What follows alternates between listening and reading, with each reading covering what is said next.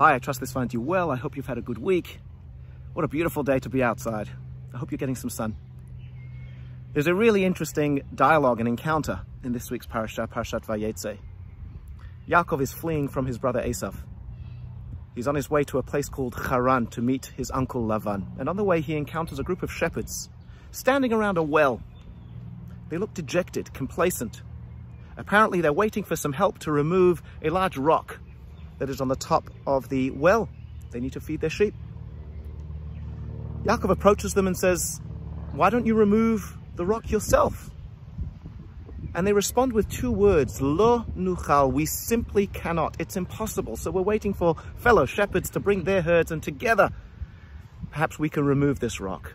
Yaakov seems puzzled, and he walks over to the well and effortlessly removes the rock on the mouth of the well.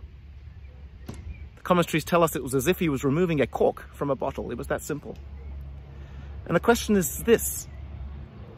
Contrast the unbelievable strength of Yaakov and the seeming weakness of the shepherds.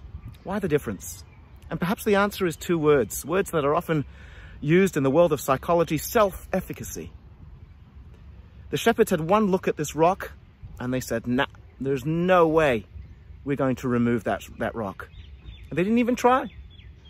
Yaakov, on the other hand, has one look on the rock and says, "I believe I can do this. I think I can remove this rock," and he walks over to the rock and he removes it. Self-efficacy, self-belief, that we look at a situation and we say, "I can accomplish this task.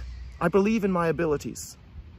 How often in life do we come across rocks or boulders and we just write off the situation and we say, "Nah, there's no way I can accomplish this"? Or we can look at it as a pebble, as a cork from a bottle, and say, "You know what? I can do this. I have the strength within. I have the God-given ability to be able to accomplish this task." Chances are you're going to be able to do it. Shabbat Shalom. Have a wonderful weekend.